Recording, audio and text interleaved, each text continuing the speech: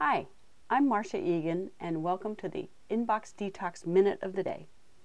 We're going to talk about attachments.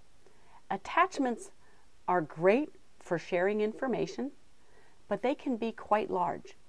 And one of the things that we want to make sure that we do is to reduce the size of attachments. If we have some very, very large attachments, zip them up. People take a long time downloading these kinds of things, and their email systems might be compromised by the size of your attachments. Another thing that's really important is they say that 85% of the bandwidth that's taken up in somebody's email program is attachments.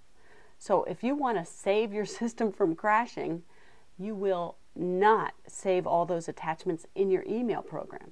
You can easily delete a lot of those old items, and sometimes it's more appropriate for you to save them to your hard drive. Just think about those attachments as a potential crippler of your system, and be very judicious about when and where you keep them and how many times you send them back and forth. They're heavy. Attachments take up a lot of space.